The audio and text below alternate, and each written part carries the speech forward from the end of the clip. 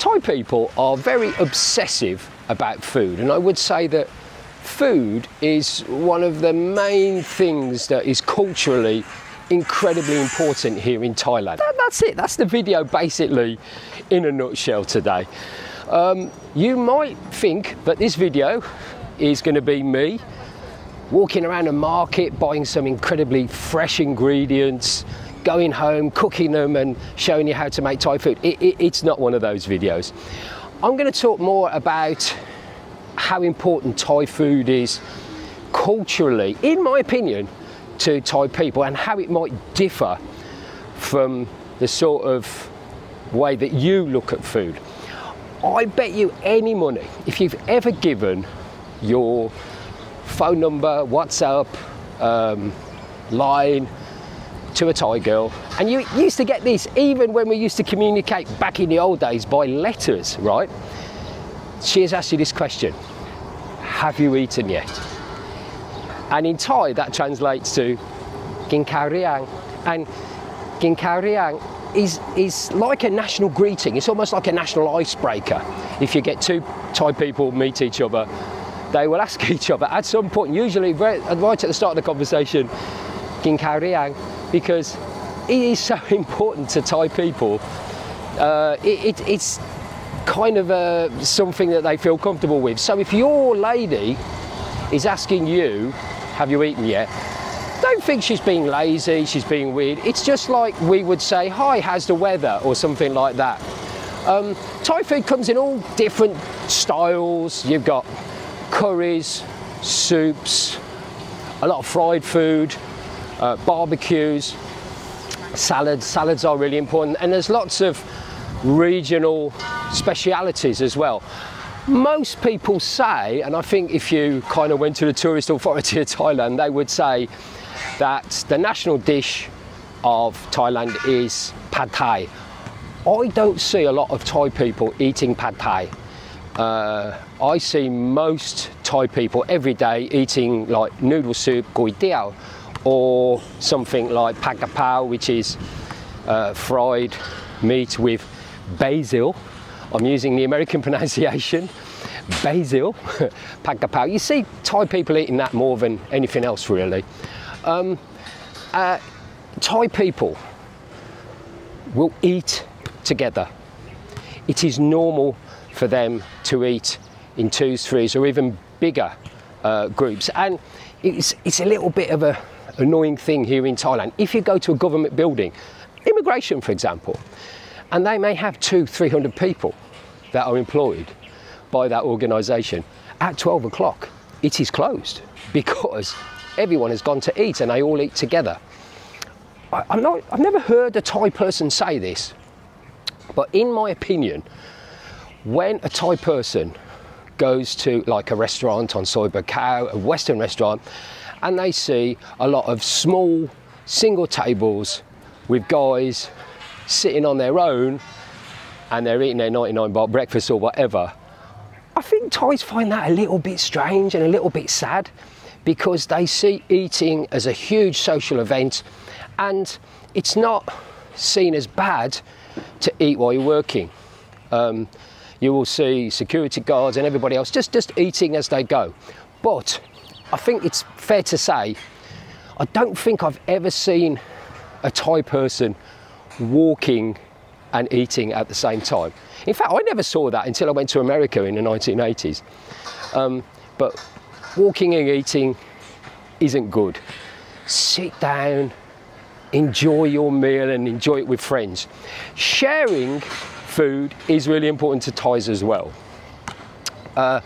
You will see menus at things like KFC, McDonald's, whatever, and you will see dishes on there and you'll think, well, I don't see that you know, usually in the UK or in America or whatever. And usually it will be something to do with the fact that this meal is good for sharing, because it is normal for Thai people to share. I've got a bar on Soi Diamond at Le Pub, and we have a staff room, and the staff sit in the staff room and eat, and I'll never eat alone. It'll always be 3 or 4 of them together.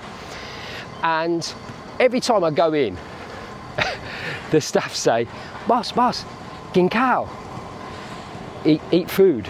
And I'm thinking, I always used to think, well, I can see you're eating, why are you telling me you're eating? But until it was kind of pointed out to me, but actually, yes, they are telling you that they're eating, but it's not like, oh, boss, we're eating, you know. It's like, boss, we're eating, come and join us. It's like an invitation to go and join them and gin cow with them. Now, I know, they know, and I know that I'm never really going to share their food because we have different tastes, but it's just, that's just a cultural thing. Don't be like the guy I remember in another bar that I used to manage, who was never very popular with the girls, and I could never really quite work out why he wasn't very popular. And until the girls told me that every now and then, this was a different bar to the pub and they didn't have food, so he used to order out food, and he used to order this big pizza, this huge pizza used to come, and he used to sit on his own and eat this pizza all by himself, right? And pizza's very popular in Thailand, and I'm kind of convinced that one of the reasons is that it slices and it's something that you share with people because they like sharing. And he never shared it with anyone. He just sat there on his own eating his pizza. So the girls really didn't like that at all. So don't be that man. There are 4 kind of flavours that a Thai person will try and increase in a Thai dish with condiments, and they are salty, sweet, bitter, and heat. And you will see in a Thai restaurant, almost everyone, even a really cheap like street noodle soup place, you will see 4 pots. There will be fish sauce.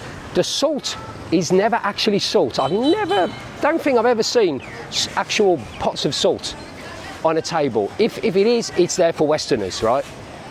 Thais will never sprinkle salt on a dish. They will sprinkle fish sauce. That is their salt.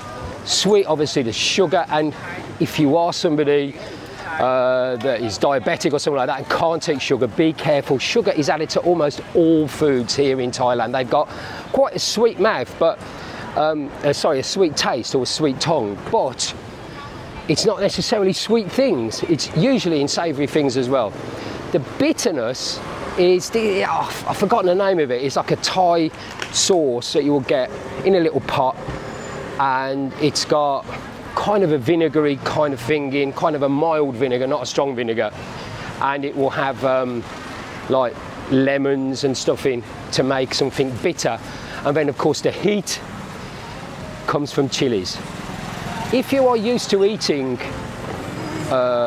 spicy food in the UK, for example, where I come from, it will usually be Indian food, and you might eat a vindaloo on a Saturday after the night out with the lads. It's a different type of heat that you get in food here. It's from chilies. You will get a big container on the table with chilies, and you will look there as your lady friend or her friends completely cover their food with the chili or the ground chili that they like. And I do think that if you order food in Thailand, Thai food, and you specifically ask for it to be spicy, pet is spicy, I'm convinced that the Thais see this as a bit of a challenge. Falang wants to eat spicy Thai food, eh? Okay, no problem. And they will bring your dish, whatever it is, and trust me, it will be hot. It will be hot. And you might even see the chef poking their head around the corner through the door just to see how you're getting on with an incredibly stomach microwaving hot dish. I have, like I said, this staff room where the girls eat, and I have gone in there and I have seen girls literally with tears running down their faces, and I'm saying, why, you know, what's the matter? Why are you crying? You know, I'm the boss. I'm Mr. Caring, Sharing boss. And they're not crying because something bad has happened to them. They're eating the food which they've made so spicy. And I say, well, you know, don't make it so spicy. No. they want it. They want it that spicy, and they cry. I don't know why they're crying, but they do, and I've literally seen people crying because of it. The great thing about food over here is that if you are really good at preparing food, if you're a really good chef, you can have a little street cart, one of them soy carts that you see when you go around Pattaya. If you are really good at the food that you prepare on there, whether it's chicken and rice or pad kra pao or som tam or whatever, if you are really good at it, number one, you will be massively elevated in Thai society, right? I think chefs back in the UK, back in America, you know, your average kind of chef isn't really seen as somebody that's a big sort of person. But Sawadee krap, Sawadee krap. There was a Thai guy wanting to be on my video. But in Thailand, if you can cook, and you can cook arai, deliciously, good food, you'll be a big star. There are TikTok stars and Instagram stars over here, and you probably know some, and all they do is they make like a dish, one dish, but they're really good at it, and they are superstars right over here. Secondly, I would say those people, not only are they superstars, just because they've got a street cart, don't think they're not making money. Oh my goodness, they are making money, right? Some of those street cart people take 30, 40,000 baht a night just because they are really, really good at what they do. And so being good at making food is seen as a massive plus here in Thailand. Thank you for watching. I hope you've enjoyed it. Have you got a favourite Thai food dish? Let me know in the comments down below. Don't forget, be very careful. I'll leave you with this thought. Be very careful about criticising Thai food when you're in a restaurant. If you eat something and it's not very nice, be careful. Saying something is mai arai, not delicious, is a real loss of face for the chef and for the restaurant. So be careful. Criticising food, maybe do it to your girlfriend. Your lady won't criticise it until she gets out of the restaurant, or she'll say it very quietly. She'll go, oh, right? Be careful about criticising Thai food because they take it very seriously. In fact, I remember when Thailand every year used to win the award for the tastiest rice in the whole world. And then one year, I think it was Vietnam won it, and it was like a national disaster. It was incredible, the reaction to that. Our food is best. In my opinion, I have to say, Thailand, I love your food. I think French food is the most delicious, and Thai comes second. But anyway, your thoughts and comments please down below. Let me know what you think about my opinion on Thai food and its place in Thai culture. If you want to come and see me, I am Mr. Egg. I'm at Le Pub on Soy Diamond. I'm there every day from about 4 o'clock. We do have a restaurant. We do a little bit of Thai food. We do 3 or 4 dishes, Thai dishes, and we do them well. But we do have Western food, and we've got a great little community in the bar, but we're not cliquey. We're always looking for new people to come, and I'll sit and talk to anyone basically. So come on in and say hello. There is a members area to this channel if you want to keep the channel going, help pay for equipment, software and stuff that we use for our live streams and the videos that we do.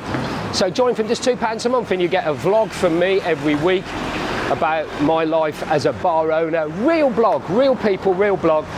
And we also get an extra live stream in the members area only. Join from just £2 a month. But for me, Mr. Egg, I'll see you soon. Thanks for watching, everyone, and Ging Khao Di Yang.